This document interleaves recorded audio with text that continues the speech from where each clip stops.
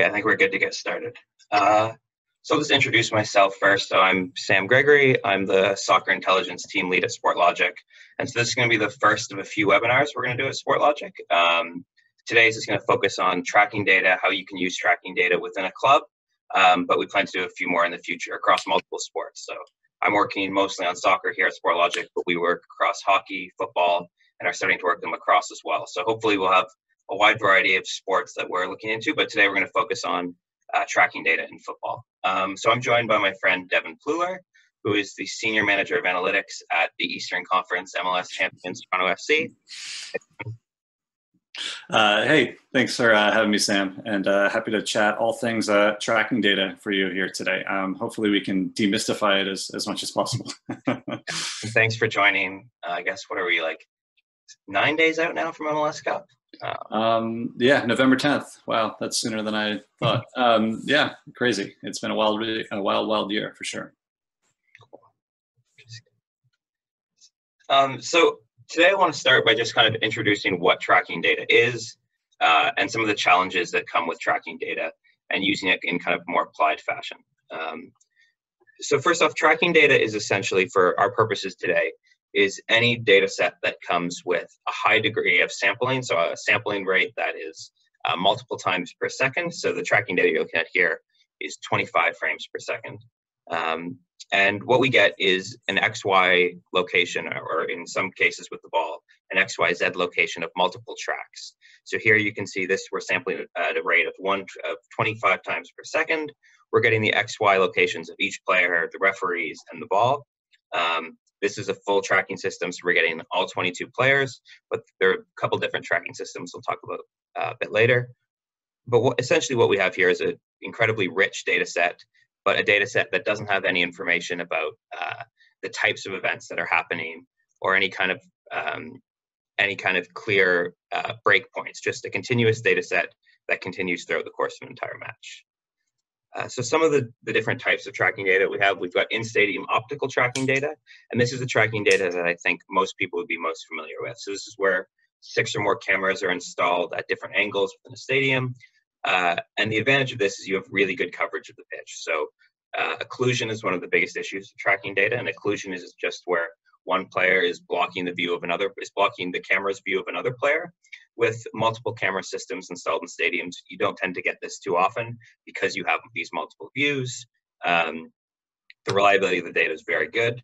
The problem is it's expensive, requires you to install this system within a stadium, or there's some mobile solutions, but even they are more expensive and require you to install something the day of the game.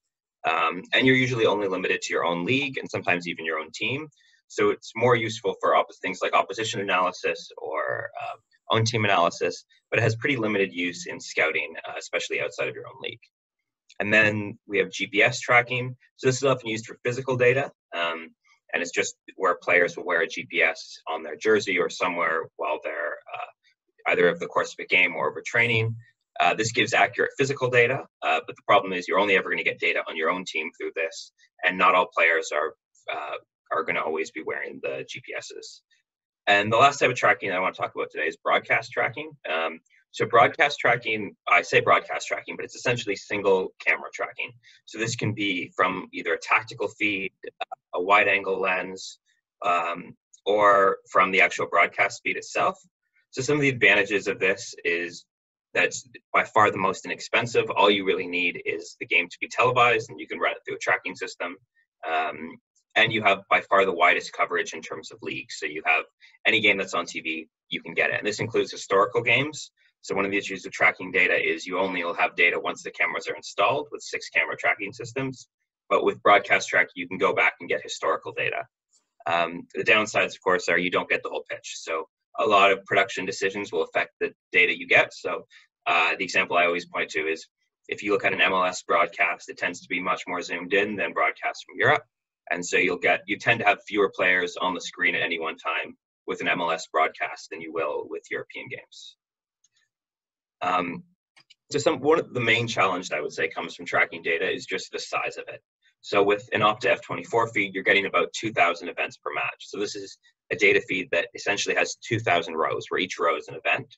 if you think of an optical, like 6-camera tracking system, for, let's say, a game lasts 95 minutes, you have 26 tracks, which, well, assuming there are no red cards, there's 22 players in the pitch, you're going to have the 22 players plus 3 referees plus the ball. And if you're sampling at a rate of 25 frames per second, that gives you 3.7 million observations. So you're going from 2,000 events per match to 3.7 million observations per match, which creates a lot of problems in terms of not just how to use the data, but storing the data, figuring out how to process it quickly. So these are some of the main issues, one of the main issues that comes to tracking data. And I think what kind of follows up from that is it makes it difficult to query. So with event data, it's really easy to link event data to video. You can drag and drop off to XML feeds or whatever XML feed into sports code, and suddenly you can say, show me all the final third passes made by Kevin De Bruyne. And the good things about this is that it's easy. You can easily query the video from the event data. And we all know what a final third pass is. It doesn't matter if you're getting this from different vendors. The definition of what a final third pass is roughly going to be the same. With tracking data, we don't really have these clear agreed upon definitions yet. And it's much more difficult to tie this data to video.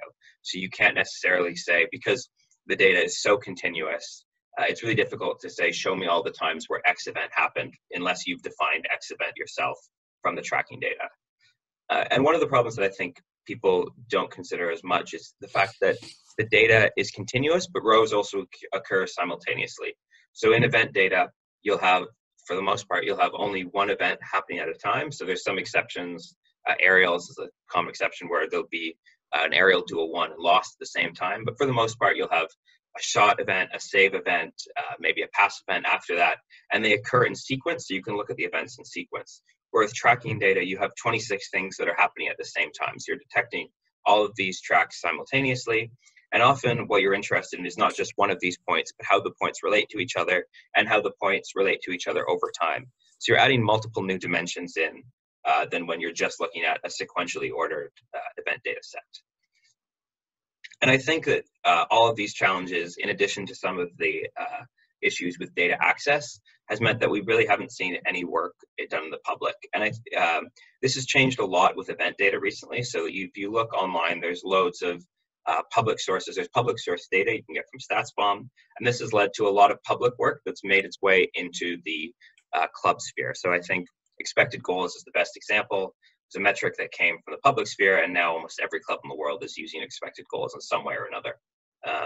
And if you look now, I think that the amount of public work that's available is exploding because of these publicly available data sets. I just searched StatsBomb on GitHub and found 50 repositories that use StatsBomb data. So if you're working at a club, you can easily bring this work into your club, and you can just essentially lift the code someone's already done on this data set, use it internally in-house.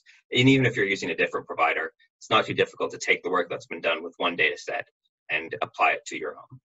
But with tracking data, this really hasn't been the case with public work. Most of the work that we've seen in public has been academic work.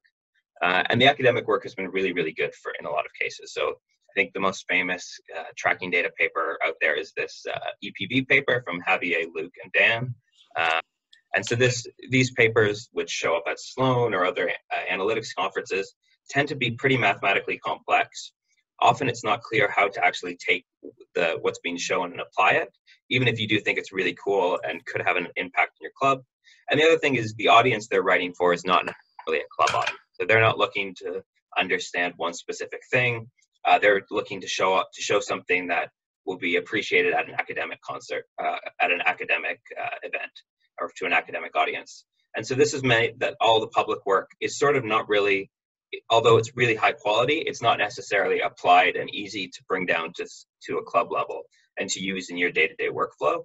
So what I want to talk about today is sort of a framework for taking what's been done, for taking tracking data and making it a bit less complicated and a bit more applied, and looking at ways that you can incorporate it into a workflow that's only using event data right now. And there's 3 basic ways that I kind of look at using tracking data, applying tracking data in an event data workflow, or trying to work it into an event data workflow. So the first is augmenting existing events, creating new events, and then modeling continuously over time. So the first one I'll look at is augmenting existing events. And I think this is sort of the natural place to start.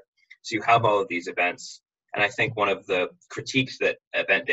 main critiques of event data is that it misses out on context. So expected goals, for example, if a coach asks you, does this expected goals model take into account the number of players between the shooter and the goal? You can come up with a lot of fancy answers that say, oh, well, it takes into account the movement in the lead up to the shot, the assist type, and there's lots of information that you can sort of proxy for the number of defenders between the shooter and the goal. But if you're not able to say, yes, it takes into account this thing, which we know as a fact has an effect on the probability of scoring from any given shot, then you're going to have a more challenging time convincing people that your model is valuable. So I think this really is the natural place to start, which is filling in the holes with event data. The most difficult part with this is the actual merging of the data sets. So with event data, you have imperfect timestamps. They can be anywhere from dead on to a few seconds off. Whereas with tracking data, you've got data that's accurate to a fraction of a second, and depending on your use case, being right on that exact correct frame might make a big difference. So if you're looking at a lot of the things that we're going to talk about today, it's okay to be a couple frames off, and you'll still get similar results. If you're looking at anything that's kind of physics-based, you really need to be on the exact frame. So if you're looking at ball trajectories or velocities, you really need to be on the exact frame. But I think for the most part, having a merge model which gets you to approximately the right frame of a pass or a shot event will give you a lot of additional information at a pretty accurate rate. And there's two basic approaches on how to merge these data sets.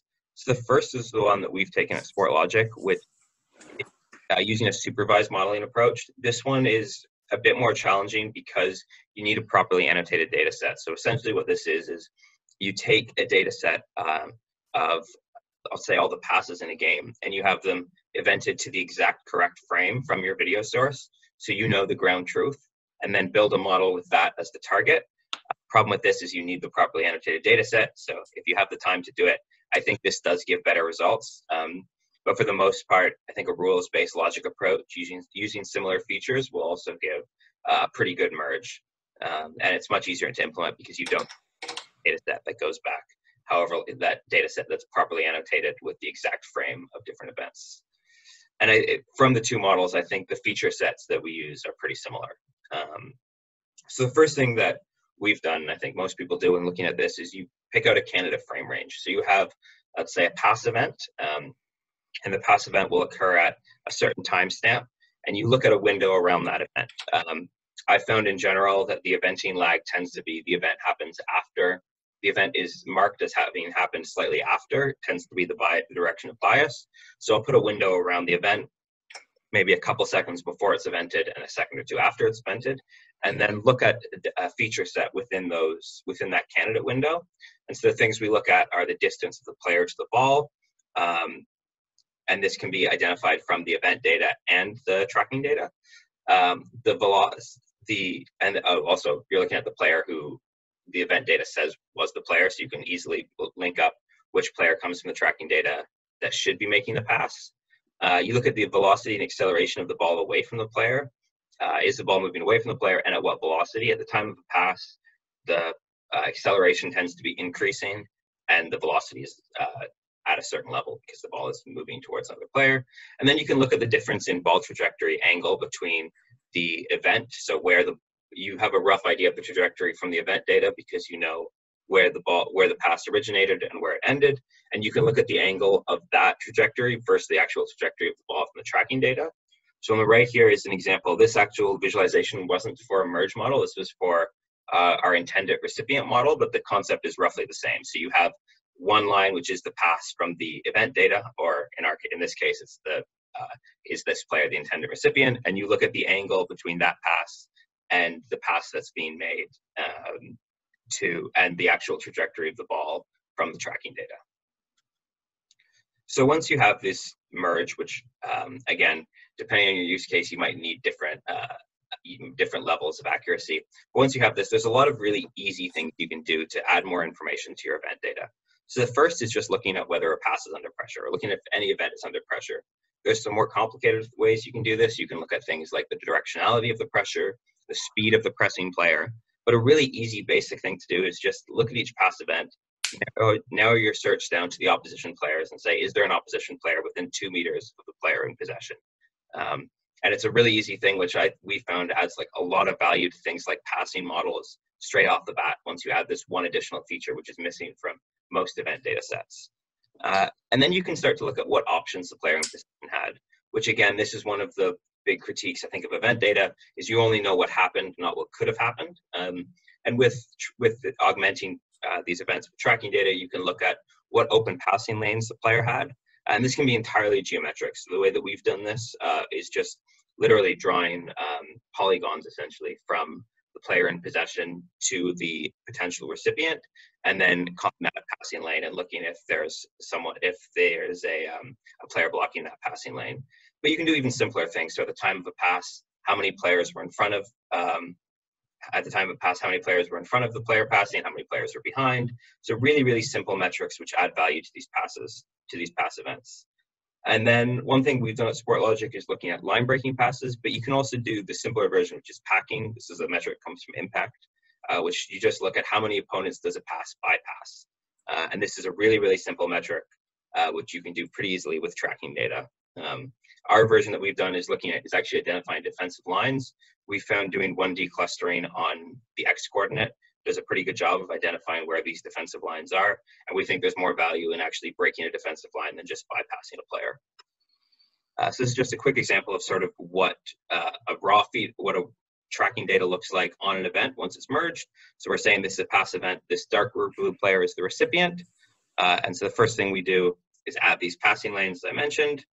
Then we look at which ones are open and blocked. So here, if there's a player in the passing lane, we're saying that it's a blocked passing lane.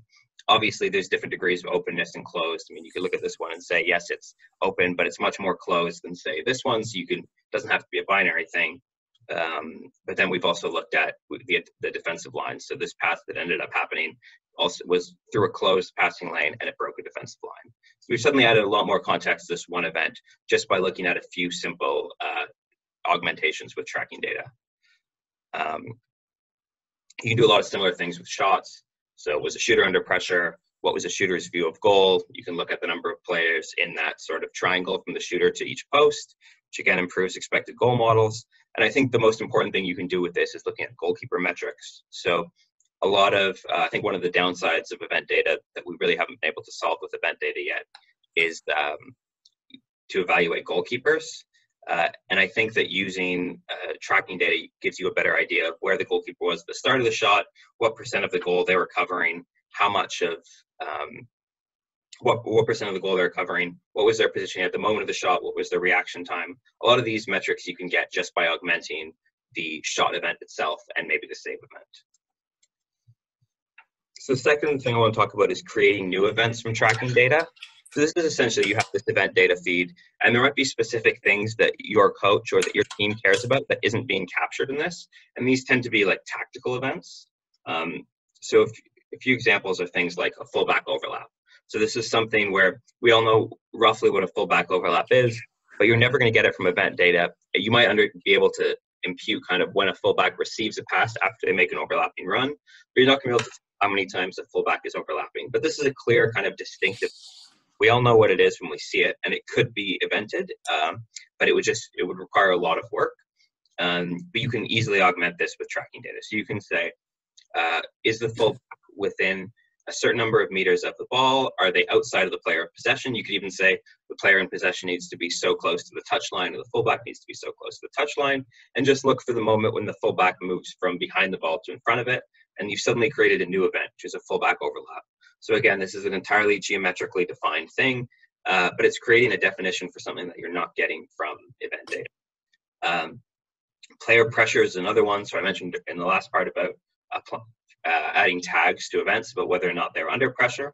But you can also look at whether pressure was applied regardless of whether or not there was an event. So a common thing you see with pressing players is they'll make a press. The player in possession will back up or make a suboptimal pass because of that, and the player's actually, his press has been successful, so he's kind of withdrawn his press by the time the event happens. And because of this, the event itself isn't under pressure, but we still want to credit that player with applying a pressure. So this is something where you can add a new event, which is just a player pressure. And then some other things is just adding new metrics at key moments, or creating key moments and looking for additional things. So The defensive line height is a big one. So a lot of teams have asked us, okay, at the time of a turnover, at the time of a final third entry, where is our defensive line? How high are they? And this is a key moment that you've identified from tracking data. You said when the ball crosses the final third, I want to know where these players are, where this gap is. And we can also look at things like opportunity to counterattack. So we looked at every time there was a turnover in a team won the ball back in their own half. Was there a gap between the players in the attacking zone and the defensive players in the defensive zone? And if there was, what was the numerical superiority of those players in the defensive zone? So say there are 3 defenders back and 2 forwards, that potential opportunity to counter, and you can identify these kind of key tactical moments by creating new events from tracking data. So this is an example of how we've identified the height of the defensive line, and the dotted line here is the midfield line at the point when a team enters their own half, or the opposition enters their own half. So again, this is just a summary metric from a new event that we've created with tracking data. This is an example of player pressures. So these events are all player pressures, clearly here from a fullback. And we've created a series of new events and plotted them on a pitch map, just like any other event that you've seen plotted on a pitch map. I mean, it's not that different from just looking at defensive action plotting, but you have suddenly way more defensive actions because you're not just looking at on-ball defensive actions, you're looking at pressures as well. And this is sort of the next step that we've taken it. So this is the continuous pressure model. So this is looking at not just pressure as a binary 1-0 thing, but the degree of pressure that a player is under. So here, each player is actually exerting a degree of pressure on the ball. So we've just essentially put a Gaussian around each player and then summed up the total of these Gaussians on the player in possession. And here we can create new events, which are high pressure situations and then low pressure situations. So we can identify things like press breaks. So when did a player go from being in an area of high pressure to low pressure, whether that was dribbling out of a press or making a pass out of a press. And I think with binary pressure, it's really hard to identify press breaks because we know pressure, when you break a press, it's not going from 1 to 0. And going away from one player pressing to you doesn't necessarily mean you've broken the press, even if you've gone from being under like a binary pressure to not under binary pressure. So I think this event gives a much better idea of how pressure is actually broken from an attacking perspective. And then the last thing I want to talk about briefly, this is something we've seen a lot more of on the academic side, is continuous modeling. So really with tracking data, you have such a rich data set that to really take advantage of it, you do want to look at how things occur over time. So you use that time dimension in addition to the extra context you're getting on each frame. The problem with this is the amount of data you use suddenly shoots way up because you need so many more. You're not just looking at one frame. If you're looking at 2 seconds worth of data, you're looking at 50 different frames. But here you can start to take into account things like velocities, accelerations, and provide a bit more context over more than a single frame. The other problem with this is the mathematical complexity tends to go up when you're looking at multiple frames. You're looking at modeling over time in addition to space. So here's a couple examples of things we've done. I don't want to go too in depth into this, but this was a presentation I did at Nessus, and I'll be doing actually at Barcelona in a couple of weeks on off-the-ball run types. So this was essentially looking at the most common off-the-ball runs that players make and grouping them so that we can query it in the same way that you query pass types. So just look at all the runs that fall into this category. And it was just a way of using taking the continuous nature of tracking data and bringing it down to an event level or something that's more easy to query. These are shot trajectories. There's a lot of really cool things you can do with shot trajectories. You can start to examine a little more about where players should have shot versus where they did shoot in the trajectories and how much they're adding from the actual trajectory of their shot rather than just the positioning of the shot. So we can look at, okay, this was the expected goals of the shot at this point in time was this much, but with the actual trajectory the shot took. So not just where it ended up, but the curve that was placed on it, the velocity that the shot was hit with.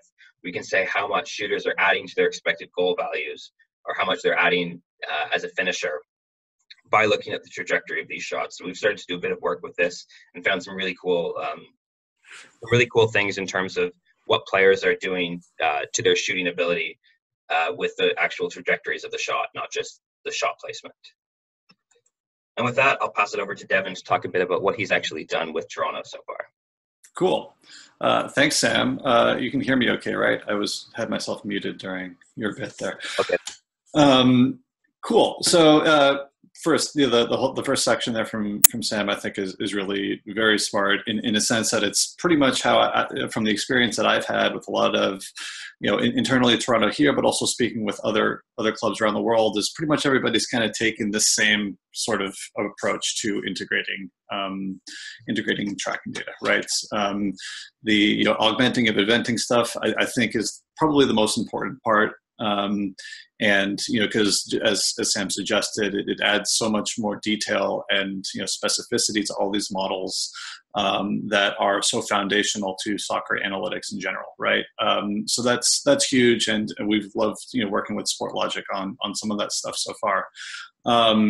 So today I want to talk about, and it's a little bit kind of about the secondary part that Sam was talking about adding new events. But essentially, what I'm going to try to talk about here is how do we apply how do we capture tactical context? What is tactical context? Why do we need it? How do we get it? So I have control over this screen now, right? Let's see. Sam, you want to just go to the next slide for me? Sorry, I guess that's not working. So why do we need tactical context? Augmenting events with tracking data helps us better understand, the difficulty and value of individual events, right? So one of the first things that we do with any sort of event is look at, how much is this adding to my, chances of scoring on this possession versus how difficult it is, right? And while, those two things are positively correlated, generally the more difficult a pass is, the more valuable it is. That isn't a perfect one-to-one relationship, right? And teams that find passes that are disproportionately valuable given their difficulty tend to win more soccer games. So, how do we better understand, the difficulty and the value of individual events, but also make the recognition that not all teams go about creating that value in the same way, right? Different teams apply different tactics and different systems of play that affect all these different things, right? And in general, the coaches don't live in the world or speak the language of expected goals or past difficulty or things like that, right? They're more likely to ask you questions that are like the three here that I've put here that are going to outline a couple different approaches, right? So for example, the first one I've got here is how often is a particular player unmarked in the weak side pocket, right? And we'll go into defining exactly what that means and how to approach that in a minute. The second one here is where is the left fullback when transition is initiated, right? That one's a little bit more straightforward in terms of what it means, but it's pretty hard to define. And the last one, and I think the most abstract, and you need to apply some really tricky things that kind of answer this sort of question, I think, is can you find another instance where this particular tactical situation appeared, right? And all of these are much more realistic in theater sort of questions that you would get from a coaching staff, right? They generally don't speak the language that we've built among analysts to speak to each other, right? We need to bridge a much different sort of communication gap. Want to hit the next slide, Sam? So the first thing I'm going to talk about is handcrafting features, right? This is answering our first question of, how often is, a particular player unmarked in the weak side pocket. So like first, we need to define what the weak side pocket is. And, in certain circumstances, it makes sense to handcraft these tactical features, right? Especially when they can be explained, using geometric terms, very similar to how Sam was talking about, open passing lanes in the first segment, right? When I talk about the weak side pocket, it's definitely a tactical term that's definitely used internally with us, but also with other teams. And you can see the image on the right where the right back on the blue team's got the ball, right? And the weak side pocket is roughly defined as a bounding box between the opposing weak side center back, weak side fullback, weak side winger / midfielder, depending on the system of play, and the defensive midfielder. Of course, you can sometimes have multiple defensive midfielders. So in the event that maybe it's a 4-2-3-1 pivot or something, it would be the weak side defender, weak side defensive midfielder.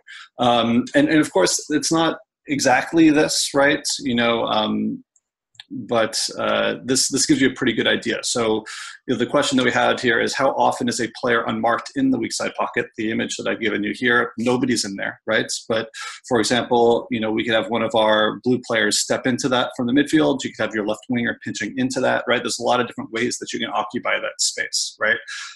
So when we're parsing through kind of frame by frame and defining this kind of geometric feature, it's just a very simple just if this then that sort of thing. If there's a player in this space and there's there's no opponent within X number of yards from them, right? So you can get pretty far with handcrafting geometric features. But Sam, you want to hit the next slide here? But this is definitely, the weak side pocket is probably just about as abstract as a tactical term that I'd really want to actually kind of define geometrically, right? And that's because, there's a clear trade-off here, right? That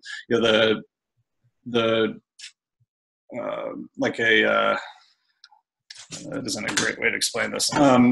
There's there are some situations that are easily explainable, right? Such as the passing lanes, or is this player unmarked within 30 yards, or is there? But the problem is that it becomes much more difficult to define abstract features when you're just looking at, if you're constrained to pure geometry, right?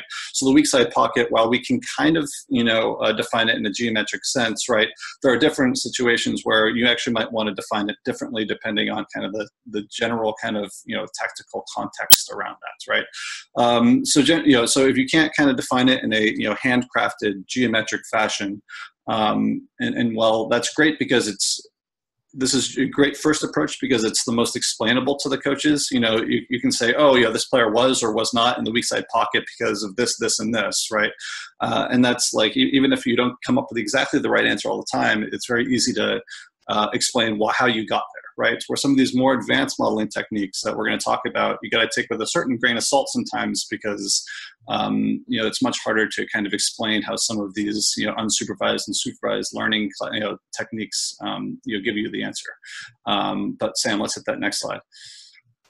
So the next step I'm going to talk about is, or the next approach is called supervised learning of tactical motifs, right? This is answering our question of like, where is the left fullback when attack to defense transition is initiated, right?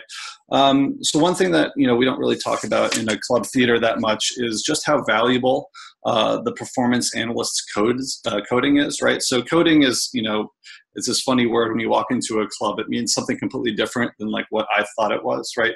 And when people think of coding, it's essentially just time stamping of events that happen during a game. So for example, at every game, we've got our video analyst who's set up with sports code, which looks like this on your right, up in a tactical cam, just like how you can kind of see on the picture.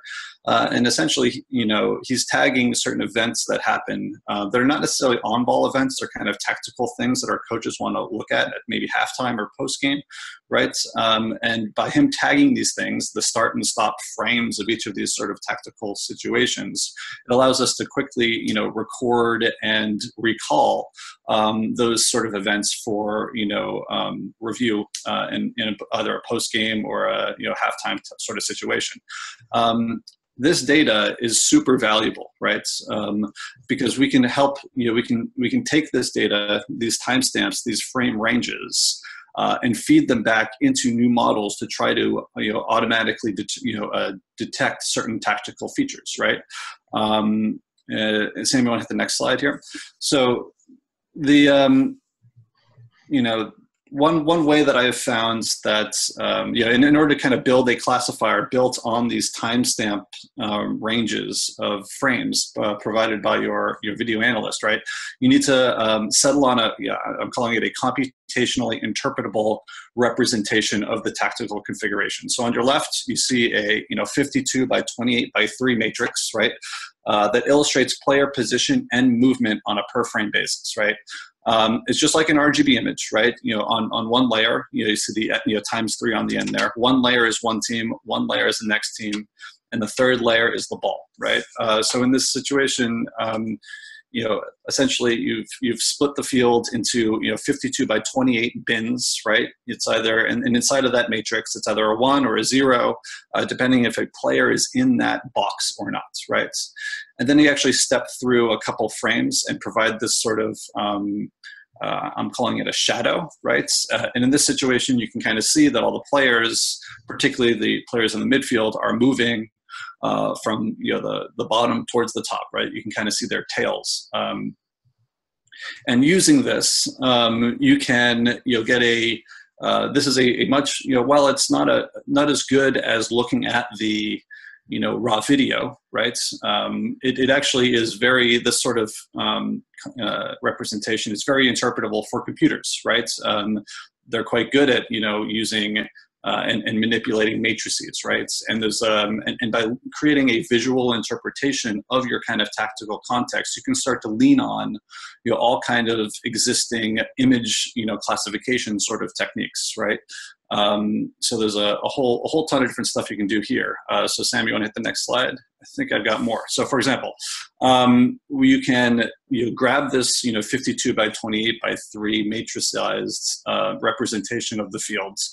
You can feed it through some sort of modeling technique, right?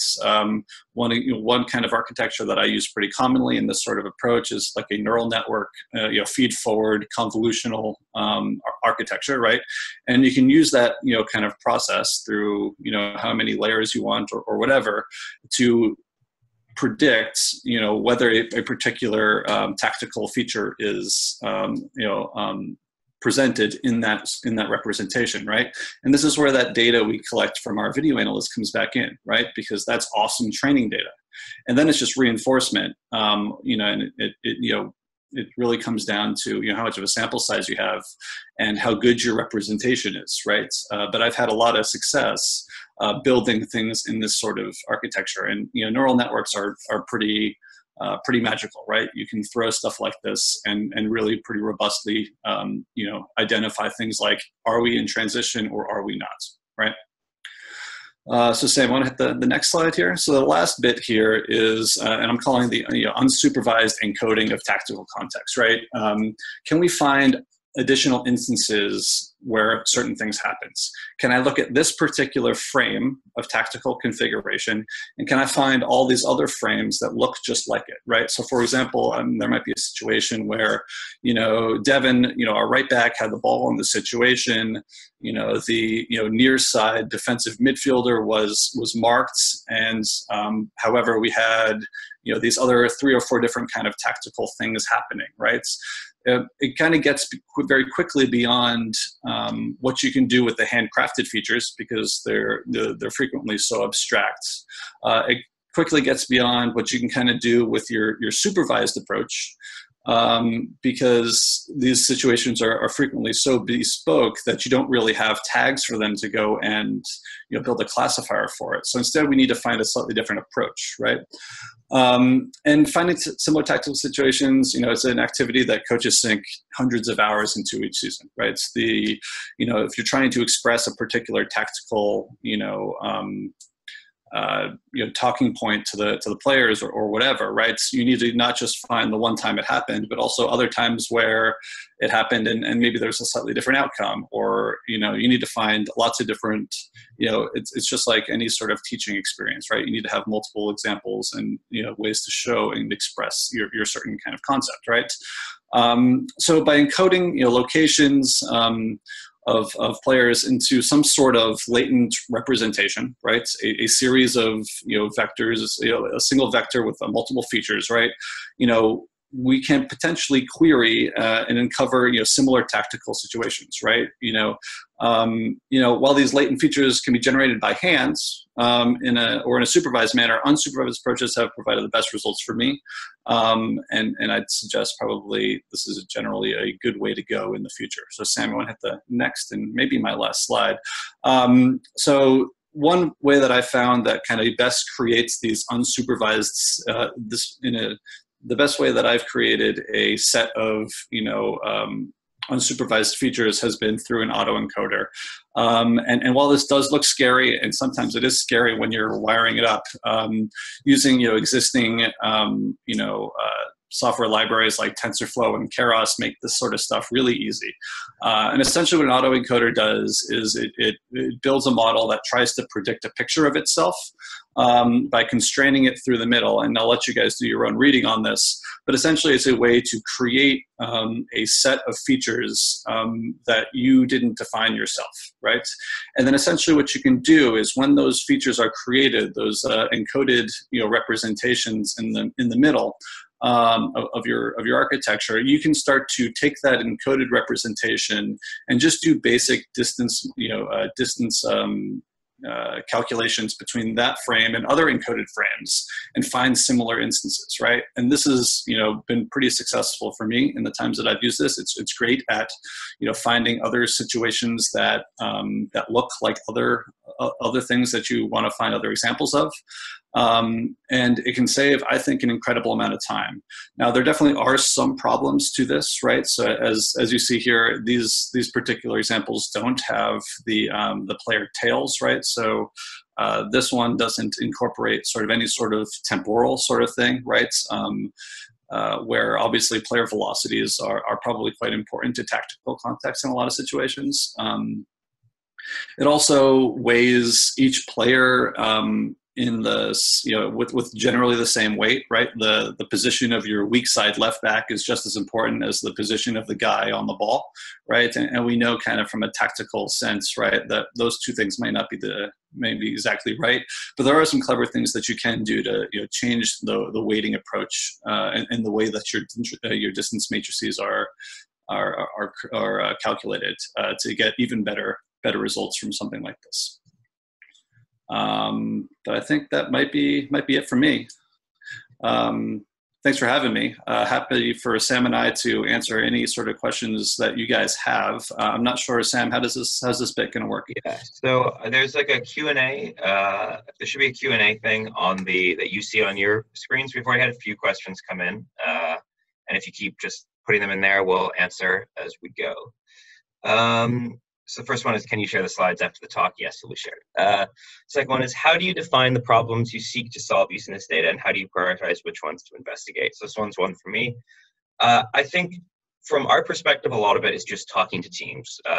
So we all have our own ideas about what is valuable, what we think teams will be interested in, but really they're all guesses until we talk to people. So, I mean, we have a partnership with Toronto FC, which obviously is helpful in that sense, but there's lots of other clubs that we talk to just to get ideas for what sort of problems they have and what they think they're missing from event data.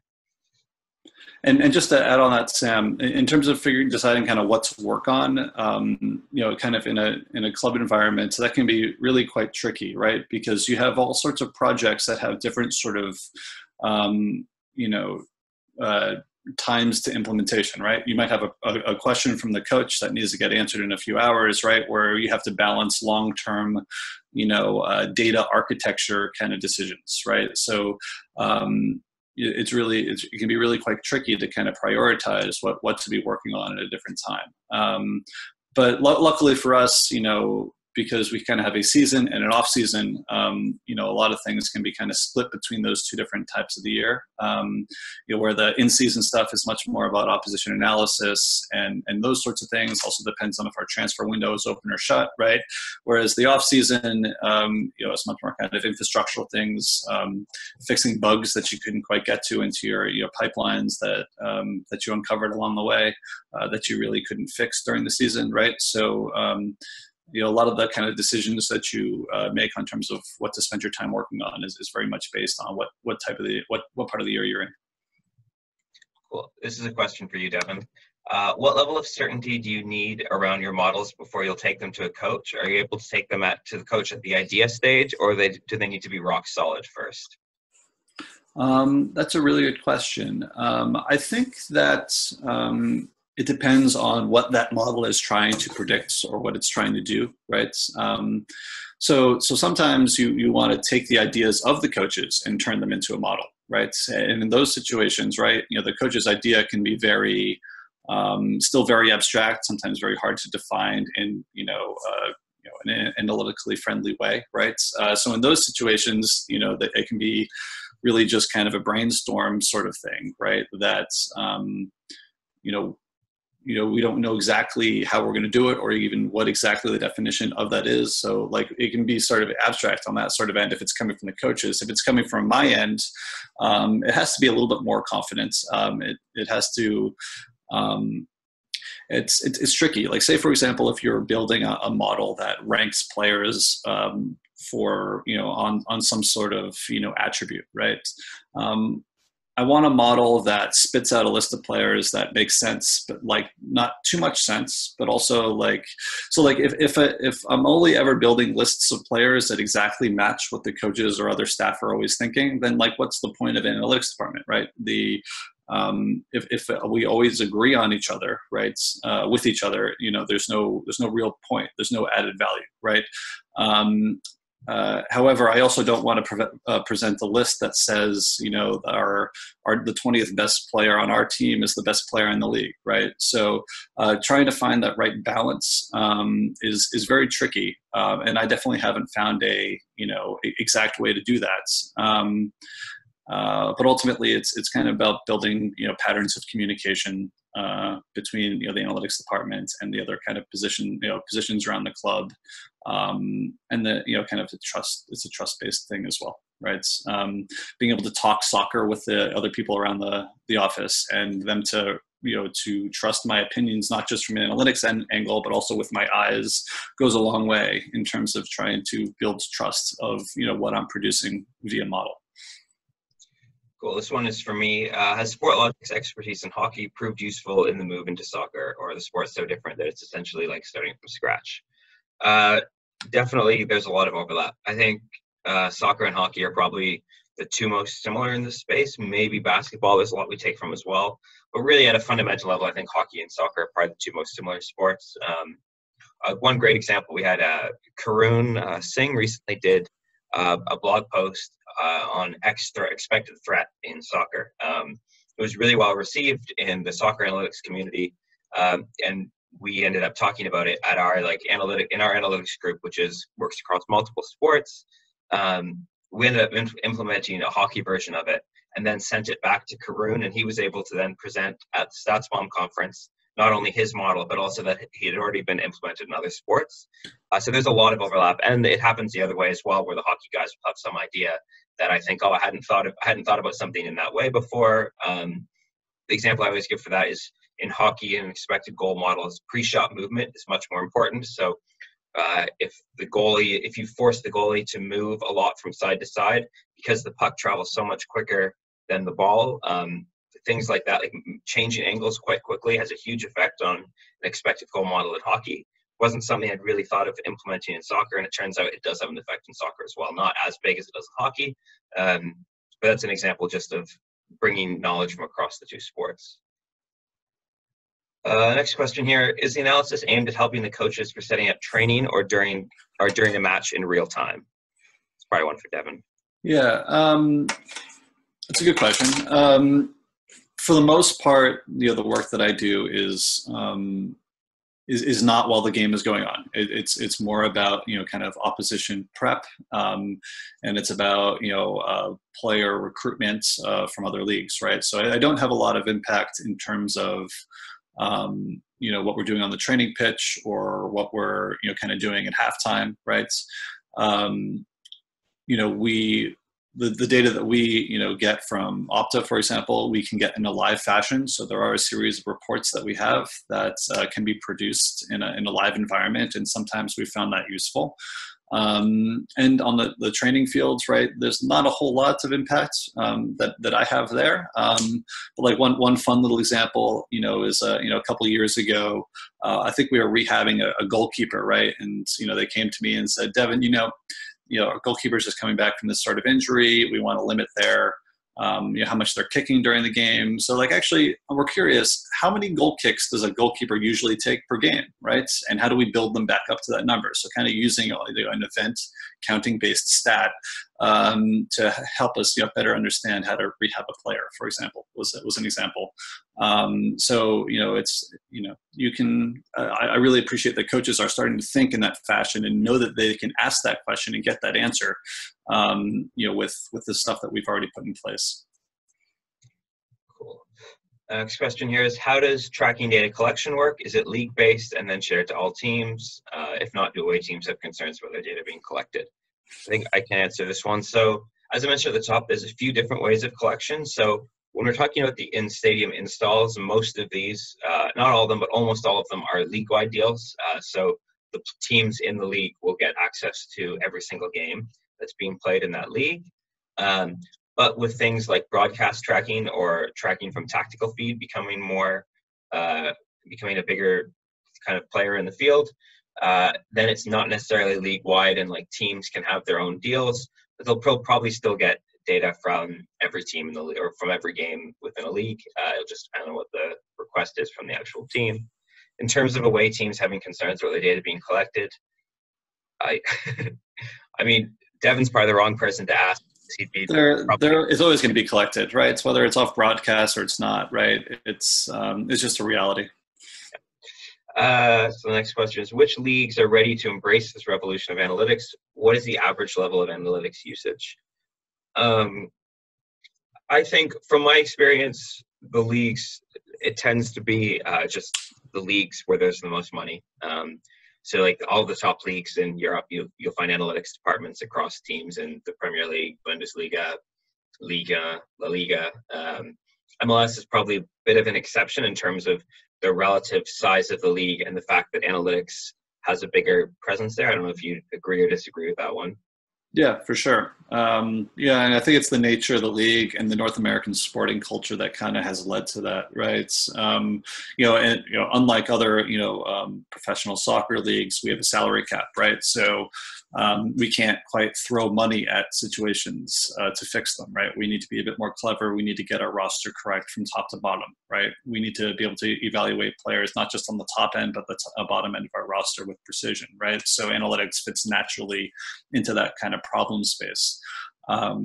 In North America, I think in general, if we look at sort of how the other North American sports have, beginning with baseball, definitely now in basketball, have really embraced analytics, right?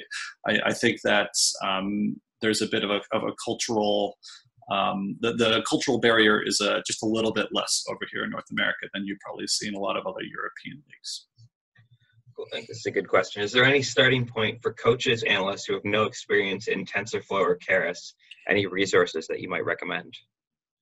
Well, Sam suggested earlier with the StatsBomb data, right? The amount of public data that they've produced has been really a great resource, I think, for the greater analytics community. As Sam suggested, there's a lot of existing sort of GitHub stuff out there that you can kind of grab. I myself have produced a couple different things on my GitHub page, using Python notebooks that works with that data directly and shows some basic, methods for using this sort of data, right? So the resources are definitely out there. But sometimes, you don't necessarily know that they're out there, right? Just going on Googling, StatsBomb and looking through GitHub will definitely find you a lot of resources. There's also a lot of old, great research papers out there too, and blog posts that I know various people have put together, kind of collections of the oldies and goodies that you definitely go find as well. Yeah, there's a lot. I've used Keras a bit, and there's a lot out there in terms of just like really basic Medium posts even that go through, this is how you build like a simple neural net using Keras. But yeah, I think looking at other people's code in GitHub is probably the best way. Next question, I think this is probably more directed at Devin. What is the main difficulty when it comes to communicating and vocalizing your work and its on-field applications to coaches or players? What's the biggest problem? There are a lot of problems of different sizes. I'd say the largest problem is still remains vocabulary. I think what's amazing to me about some of these other, at least North American sports that I have been, exposed to, and their various analytics groups and scouting staffs, is the breadth of shared vocabulary, right? the words that they use that they've kind of generated over the years to express certain very kind of nuanced things that that they've agreed upon mean these certain things is really something that you don't have in soccer. And I'm not sure exactly why that is. I think it's largely it could be an actual language thing, right? Soccer's played across so many different cultures that there's a literal there's a where it seems like the Germans do have a word for every single tactical sort of feature. We definitely don't over here, right? So I think there's trying to figure out definitions and sharing and sticking to shared vocabulary is a large problem. And that's not just a problem between the analytics staff and the other members of a club, right? You definitely see that same sort of dynamic between coaches or between the scouts and the coaches and executives and other people, right? So I think soccer is still growing and can learn a lot from other sports in terms of how insiders talk about the game. So we have 4 minutes left and a question that I think we could spend a whole other webinar answering, but would it be possible to build a database of player attributes from tracking data and from there run match simulations? I think the easy answer to this question is that not from tracking data, but this framework already exists in like FIFA and all of these and a bunch of video games. So could you improve? It's essentially the question is more, could you improve these models using tracking data? And I think the answer is 100% yes. Because right now, I don't think if you look at Football Manager or FIFA or anything like that, you're not actually getting any value that could be used on a club level from that. Maybe there's some data points that are used, but I highly doubt you get a lot of value out of that. But I think by putting tracking data into these models, you could definitely, I don't think we're close to it, but you could build something up where running match simulations by actually like having some agent-based model where each player has attributes that you're learning from tracking data is something that we could move towards in the future. I don't know what you think. Yeah, I mean, I wish that there was enough research out there to give a full webinar on something like this, right? I think it is the holy grail, and it's definitely the future. It really depends on how much detail you want to produce. I, for example, built some agent-based models using just Opta data, right? So just essentially events, right? Like the ball is here, probabilistically, where is it going to go next? Which player is most likely to receive it, right? And then you just kind of let it go and let chaos take its course, and then simulate that game X number of thousands of times to see probable score lines and things like that, right? That's that I haven't built that to a level that I'm confident using in any sort of applied way yet, but I do think there's a lot of future there. And just I also know that there are some gambling betting people that have built these sort of models and do use that to make money. So it is actually out there on an event level. Once we start talking about the tracking level, that gets really hard. I think understanding player level movement is really hard. Yes, this player is a left midfielder, but these are his preferences for movement within those sort of contexts, right? So adjusting for all of that is incredibly hard. There are some ideas out there on how to do it, but I haven't seen it applied yet. But it is definitely something that we're thinking about, and I think a lot of other people are thinking about as well. So I think this question is probably a good place to end. What recommendation would you have for where to start implementing data in the analysis process at a club with just basic, even Y-Scout event data? I think that question's for me. I'll throw that to you, Devin, first. I'm not sure, and I think each club is going to be different. It depends on who is the person who has access to that data, which person is asking for that data, right? Because I think that each club starting point in this sort of this process is going to be a lot different. So I think it's really hard to kind of provide a very specific answer, right? But in general, the people that you want to work with on these sorts of things are the ones that are the most comfortable recognizing their own biases, right? I think we've been very blessed here at Toronto with the group that we've got, is that they are, while they're, I think, incredibly intelligent, they're also very humble intellectually, right? They are open to having their pre-held, kind of positions challenged, right? As long as you do it correctly. Just trying to find the right people to kind of have those sort of, kind of crazy conversations with, are the people that I think are most likely to sort of help you implement these sort of things on a club level. Okay, and there's one more question. That's the last one, which is, do you see a future where all data is integrated and analyzed live? I think we're already sort of getting there. I mean, you're allowed to have iPads and the touchline now.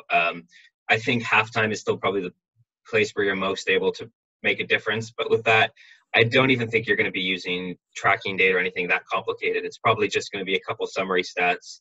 At most, you'll have, I mean, Devin will know this better than me, but at most you'll have a minute to show something. So I think, yes, I'm sure there will be advances that can be made in analyzing and integrating data live, but I don't think it will be as impactful as in soccer as it has been in other sports like American football, where you can stop and make decisions at each point. Yeah, I agree. And, this year, early this season, I spent a little bit of time as our club's video analyst as that department was going through a little bit of transition. And I find it really very difficult kind of in that, halftime, atmosphere inside the locker room to actually be able to implement really highly data-driven stuff, right? Really, there's very little time that you have, and it takes a while to sort of digest some of this stuff. So if you are going to have any sort of halftime implementation, it needs to be clear, concise, and already sort of filtered, right? And frequently you don't really have the time to kind of do that, that processing of the data in time. Yeah, well, cool. I think that's a good place to end it. I want to thank Devin, first off, for joining. And thank everyone for coming and listening. We'll send out an email after with the slides and any information about future webinars that we'll have. So thank you very much. Thanks for having me.